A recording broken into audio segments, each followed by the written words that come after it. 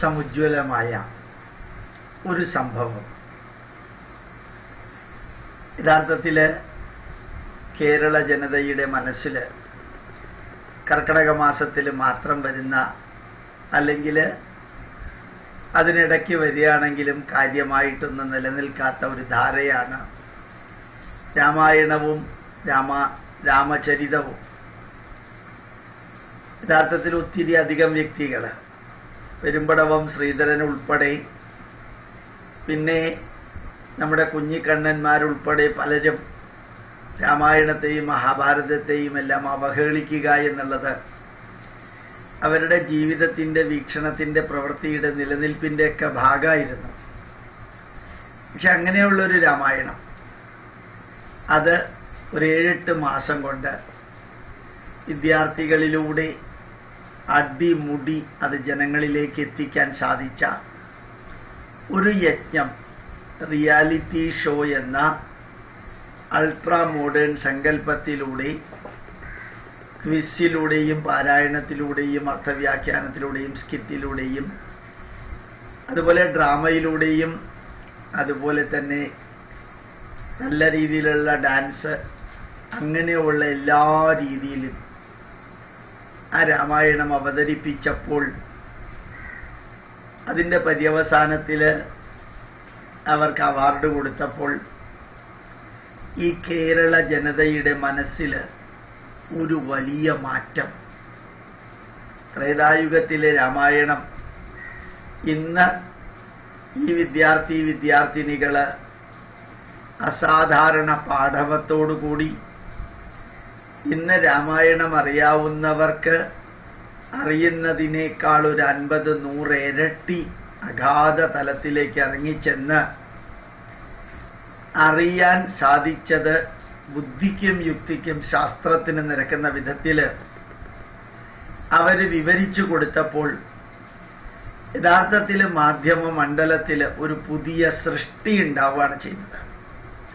ശ്രീദേവി എന്ന് പറയുന്ന ആ പ്രോഗ്രാം ഡയറക്ടർ, അവരുടെ കൂടെ കുറേ വർക്കേഴ്സ് ഉണ്ടായിരുന്നു. ഇങ്ങനെ ഒരു സംഭവം അത് വിജയിക്കുമോ എന്നെനിക്ക് വലിയ സംശയമായിരുന്നു. എനിക്കതിൽ ഇൻവോൾവ് ചെയ്യാൻ സാധിക്കില്ല എന്ന് അറിയിച്ചിരുന്നു.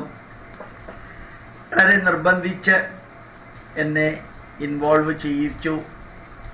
പക്ഷേ കഴിഞ്ഞ ദിവസം അതിൻ്റെ ഫിനാലെ നടന്നപ്പോൾ ഈ കേരള ജനതയുടെ മനസ്സിൽ എനിക്ക് ഉറപ്പുണ്ട്, ഹിന്ദുക്കളുടെ മാത്രമൊന്നുമല്ല, ക്രിസ്ത്യാനികളുടെയും മുസ്ലിങ്ങളുടെയും കമ്മ്യൂണിസ്റ്റുകാരുടെയും കോൺഗ്രസ്സുകാരുടെയും, അത് ആരൊക്കെ കണ്ടോ അവരുടെ എല്ലാവരുടെയും മനസ്സിൽ നമ്മുടെ പൈതൃകത്തെക്കുറിച്ചും നമ്മുടെ ഗ്രന്ഥത്തെക്കുറിച്ചും അത് കാണുന്നതിന് മുമ്പ് ഉണ്ടായിരുന്ന ആ വീക്ഷണങ്ങൾ, തോന്നലുകൾ, ധാരണകൾ, അതെല്ലാം അടിമുടി മാറ്റാൻ സഹായിച്ചിട്ടുണ്ട്. നമ്മുടെ ജീവിതത്തിൽ നമ്മുടെ ഈ പുരാണങ്ങളും ഇതിഹാസങ്ങളും വേദങ്ങളൊക്കെ എങ്ങനെ പ്രയോജനപ്പെടുത്താൻ സാധിക്കും എന്നുള്ളതിന് ഒരു വലിയ വെളിച്ചം പകരലാണ് യഥാർത്ഥത്തിൽ അമൃത TV നടത്തിയത്. അമൃത TV നടത്തിയ മറ്റൊന്നുണ്ട്, അയ്യപ്പ ദർശനം എന്ന വലിയ ഒരു സീരിയൽ ഇറക്കുന്നതിന് മുമ്പ് ഈ ശബരിമലയിൽ നടന്ന കാര്യങ്ങളെക്കുറിച്ചൊക്കെ വിലയിരുത്തൽ നടത്തിയിരുന്നു. അതിനും വളരെയധികം കോടതി വിധി ഉൾപ്പെടെ, തന്ത്രം ഉൾപ്പെടെ, മന്ത്രം ഉൾപ്പെടെ, ക്ഷേത്രത്തിൻ്റെ പ്രത്യേകത ഉൾപ്പെടെ, ആർക്കിയോളജിക്കൽ കാര്യങ്ങൾ ഉൾപ്പെടെ, നിയമപരമായ കാര്യങ്ങൾ, ലീഗൽ കാര്യങ്ങൾ ഉൾപ്പെടെ, പോലീസിൻ്റെ ആക്ഷൻ ഉൾപ്പെടെ, മന്ത്രിമാരുടെ ഭരണ വൈകൃതം ഉൾപ്പെടെ എല്ലാം ചേർത്ത് നടത്തിയിരുന്ന ഡിസ്കഷൻ അത് ഗംഭീരമായിട്ടുള്ള ഇമ്പാക്റ്റ് ആയിരുന്നു.